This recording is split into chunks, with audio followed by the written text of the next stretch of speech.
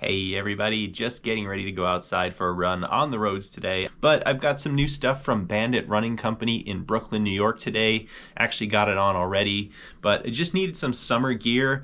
I know white is generally cooler, but I've, admittedly had issues in the past with some chafing and stuff, up here in the chest. So I don't like the light colored stuff for this is an expensive race singlet that I could use for racing in the future. So I don't want to ruin it with red stains. So too much information, but that's why I'm going with black. But overall, the material is excellent. It does feel, really airy, really breathable, and very, very lightweight on my body. So I'm excited to try it out.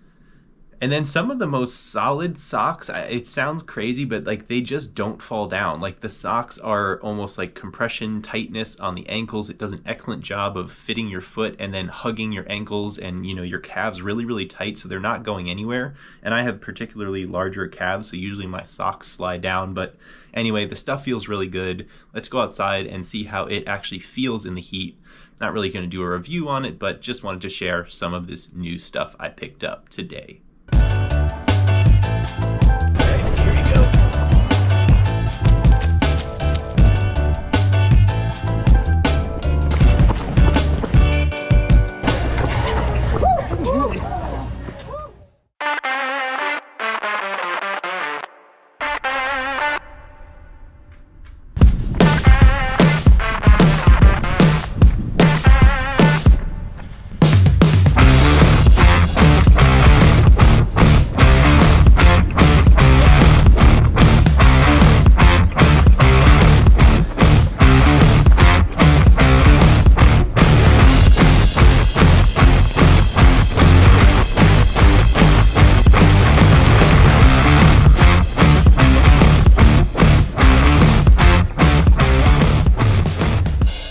So far so good in this tank. I mean, it is pretty much dry, bone dry, and I'm about 1.5 miles in on this hot sunny day. Not really found much shade yet, and I'm just on the track now, so pretty good. I mean, pretty good initial showing for this singlet as far as staying dry, wicking sweat away. It feels comfortable, it feels very airy. Like I said, I did get black, so I know the sun is going to be a little warm on it, but I want it to last. I want to use it for many races, and I feel like black is just easier for me to do that. It won't get as worn out. We're not here to really do a workout. I'm just testing how the On Cloud Surfer feels at faster paces. I'm literally going to do two 200-meter intervals just to see what it feels like at around a 6:45, 6:30 pace. And then we'll be out of here, and I'll share my thoughts more again about the Cloud Surfer, how they feel and how they hold up for a heavier runner like myself in a future video. But while I'm out here on the roads, just figured I'd get a little bit of testing done if I can. All right, let's do this first 200.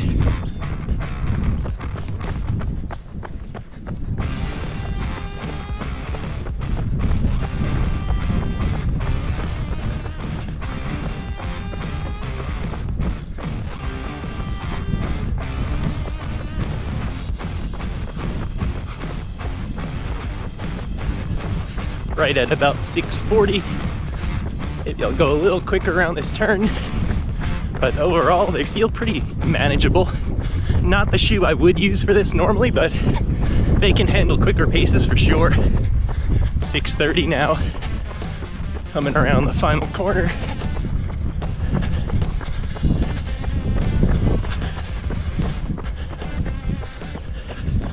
All right, 47 seconds on the 200. Not bad. I'm sure this top is gonna start to get sweaty now that I'm moving at a much quicker pace.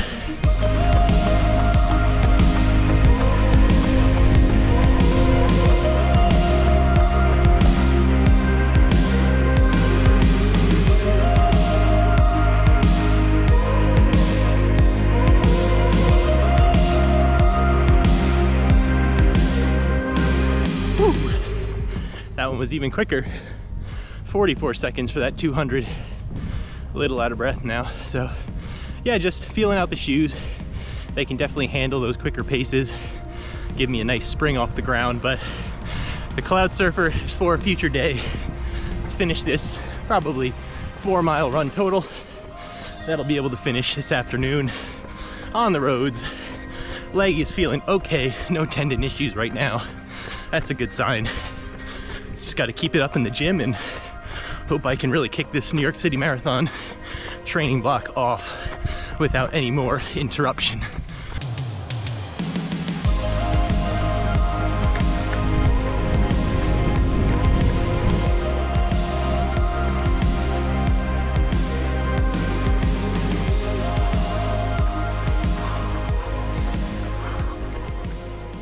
All right, everybody, back inside, and it's actually the next day. It took me so long to stop sweating yesterday from all the heat and humidity that it's just the next morning. So we're gonna wrap up this video. Just about 4 miles yesterday, I started to feel a little bit of soreness in that tendon in my hamstring and glute, so I just cut it right there. I was actually pretty much back home anyway, so I wasn't even gonna push for that 4 miles total.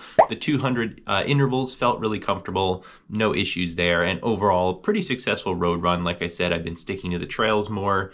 It's just been more comfortable for my tendons and things that I've been dealing with, but I'm starting to see that I can get 4 miles on the road with complete, comfort, no discomfort at all. So that's a good sign going forward. Now, about the rest of the top, it started to get really, really sweaty by, I'd say, mile 3. Again, just my heart rate was racing, trying to keep my body cool. Ended up losing about 6 pounds of sweat or water weight from my body. Obviously, there is no clothing out there that can really remove all that sweat and not get wet and sticky. So by a half hour in, again, it was just pretty sticky, pretty sweaty. The socks, again, did not fall down. It felt like a nice quality compression sock. Overall, felt like almost a brace on the ankles, which, since one of the tendons in my ankle does tend to bother me, it actually felt like it helped a little bit. And the only criticism I'll have, or not really a criticism, but I would say that for me, in my experience personally, some of the Tracksmith tanks or singlets have done a little bit of a better job not sticking to my body, but that's just personal experience. Again, I have no idea how sweaty I was then versus yesterday when I was wearing the one from Bandit running, and ultimately it made it pretty long before it was starting to get sticky and waterlogged. So happy with the gear. That'll probably be one of my race singlets for the rest of the year, maybe even into the New York City Marathon. I really just didn't have a high quality one that fit me well so far. So that's everything for today. Thanks for watching. Hope you enjoyed, and I hope to see you in the next video. Take care.